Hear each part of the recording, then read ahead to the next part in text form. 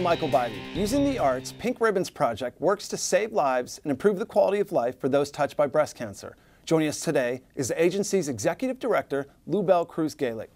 Lubell, great to see you. Thanks for being here. Great to see you, Mike. So I know that Pink Ribbons Project has a very unique history. Talk a little bit about how it got started. Of course, we were founded in 1995 by two sisters, Jane Weiner and Susan Raft. Jane was actually a professional dancer up in New York City when Susan was diagnosed here in Houston at the age of 30. And Jane wanted to do something in honor of Susan, so she founded Pink Ribbons Project in Motion Against Breast Cancer.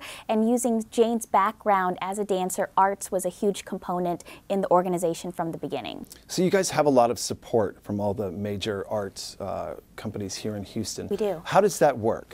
We actually were very excited because all of the arts organizations, whether or not it is dance or painting, they all help us with our mission to use the arts for breast cancer awareness and education. And we actually have an event in next month called Pink at the Brown that we are thrilled about, where all the major arts organizations in Houston come together for one night on one stage for one cause, which is Pink Ribbons Project.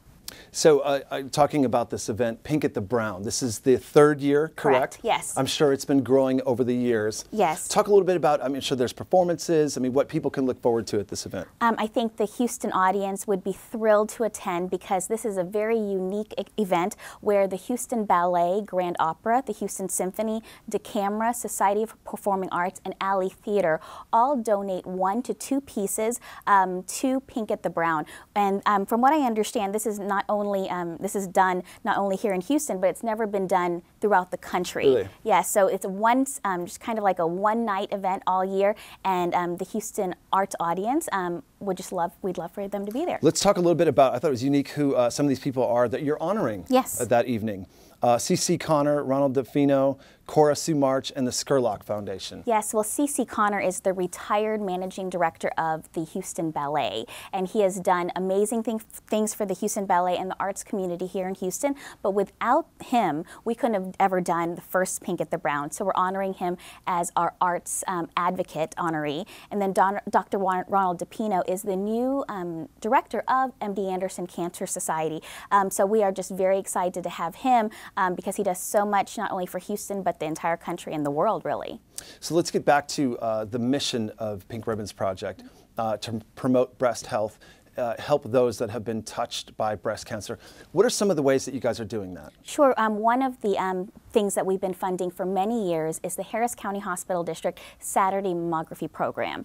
And we are the sole funder for 3 clinics in Harris County that they're open on Saturdays because of the monies we give them, and that enables men and women who are unable to take off during this work week to go get their mammogram on Saturday. So we're very proud of that and have helped thousands of men and women through that. But we also just opened up new funding for a collaboration with the Rose Diagnostic Center and MD Anderson to help the Indian Reservation of Alabama Coushatta up by Lake Livingston. Gotcha. And we are helping them with a screening and awareness day. So this is very unique to us, and we're thrilled to have a new demographic to assist. This is up by Lake Livingston. It is.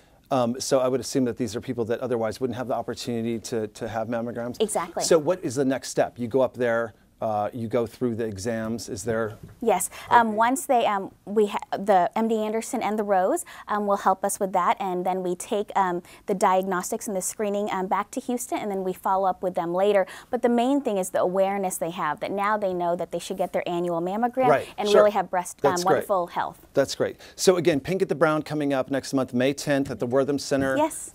People can go to the website, learn more about it, purchase tickets. Yes, go to pinkribbons.org, and we would love to see you there. Lubell, great talking with you. Thanks for being here. Thank you so much, Mike. Absolutely. Find out more about Pink at the Brown at pinkribbons.org. For Comcast Newsmakers, I'm Michael Bidey.